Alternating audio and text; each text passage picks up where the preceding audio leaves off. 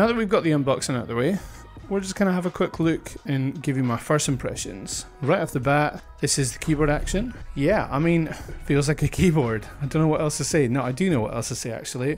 It feels pretty decent, especially considering this is a £600 keyboard. It's a semi-weighted action, and the keys kind of resemble a waterfall kind of drawbar organ vibe. So if you are that kind of a keys player who likes to shred a lot and play a lot of organ-y style riffs and things, this is going to work well. I think it's going to work really well. In fact, maybe it's a top tier keyboard, maybe it's a bottom, who knows, totally up to you. But I like it. It's a little bit spongy but quite responsive. Let's have a look at what we got. So we got a standard USB cable, nothing mind-blowing about that. And then this is the power cable that came with it. I'm a little bit disappointed here because it's a European connection, as you can see there.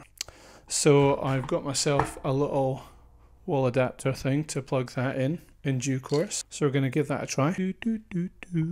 So unscrew him.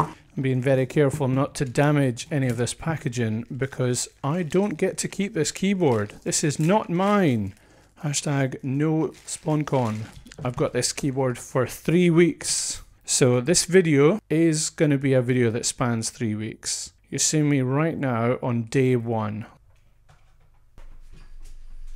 Make sure you've got a spare plug right next to you so that it's easy to install. So we should in theory be able to get some sound. Oh wow, that's interesting. Oh, okay. Oh, that aftertouch is a bit jank. It's kind of a bit all or nothing.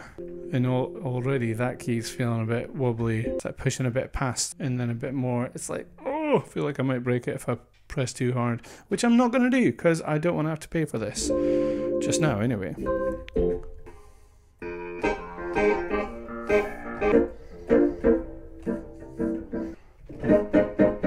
Here are your drawbars. What do we have? Okay, let's stop fannying about here. Okay, so, I mean, my first impressions are that it's quite fun. Not gonna lie, I'm having a bit of fun playing in this just now. I definitely wouldn't be gigging these actual sounds the way I've just got them out of the box. It might be that once it's set through a proper pair of speakers, it'll sound a bit more enjoyable. So I'm definitely gonna have to try that. But for now, that is the very first impressions. Turn it on and start playing. See what you can get on with it. All right.